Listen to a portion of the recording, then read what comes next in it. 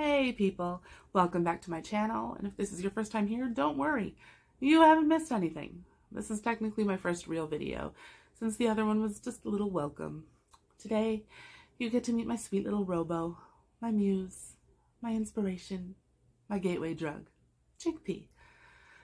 There are two entities I have to thank for my presence here today. The first is Chickpea for being my first hamster in years and being the instigator for my whole hamster journey.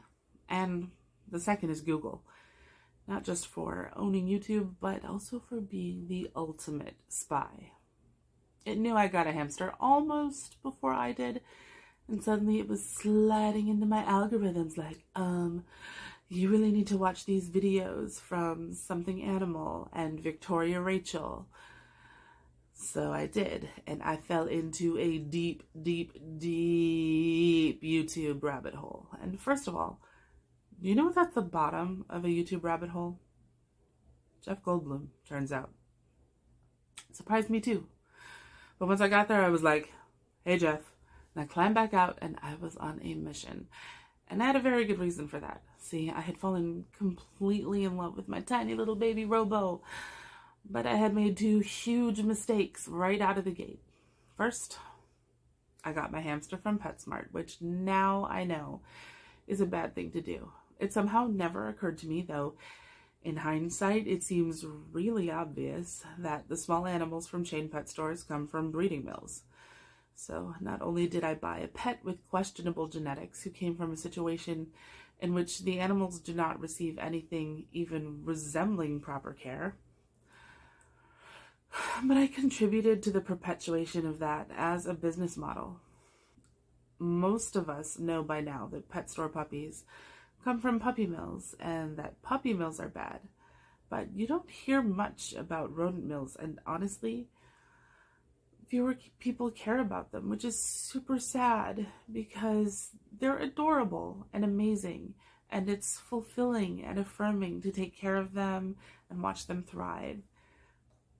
And you don't even have to pay for college, so they're way more affordable than kids. But the second big mistake I made was the cage. And I mean, it's generous to call this thing a cage, let alone an enclosure. I am so horrified at myself, I cannot fathom what I was thinking. Looking at it now, it seems like a horrible joke. Like, it's not a thing that could exist with any intent for a living thing to reside inside it, right? How could it? Amazon says it's 10.1 inches by 8.6 inches, which is 87 square inches. Yeah, 87. I know. I mean, now I know. But of course, that's at its widest point, and as you can see, the bottom of the pan is much, much smaller. I'll go into more detail about this tiny toy monstrosity in a future video about Chickpea's enclosures, but for now, suffice it to say that when I started watching YouTube and learned about the 450 square inch bare minimum, I was shook. And then all of a sudden, it was 620 square inches.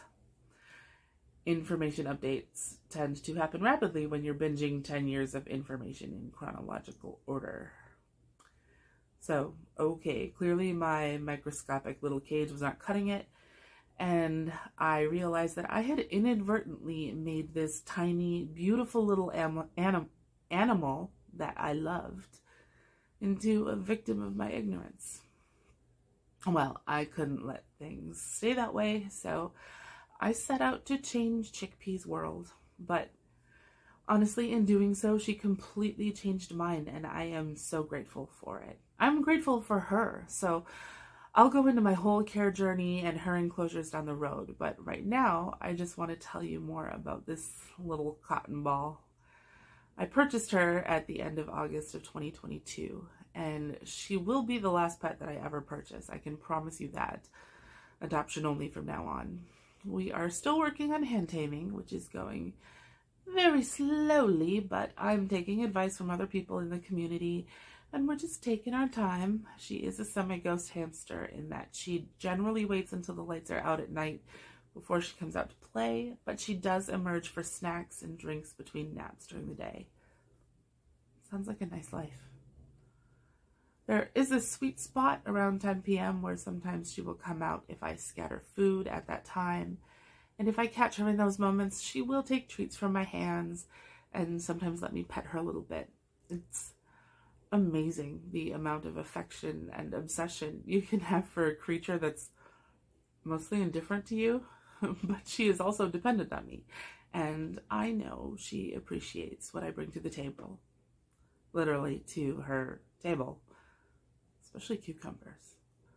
Before I got night vision cameras, there were a couple of times when I was sure she was dead because I didn't see her for a couple of days, and I would be this close to digging up her burrows before she would saunter out like I hadn't just spent the whole day contemplating her as Schrodinger's hamster. The irony is, part of why I love hamsters is because they make me feel so zen and relaxed when I watch them play, but then they also put me through this ultimate anxiety a couple times a month. Still worth it though. Well, that's going to be it for this one, but if you liked it, please like and subscribe and find me on Instagram, and we'll see what happens next time. Take care. Bye.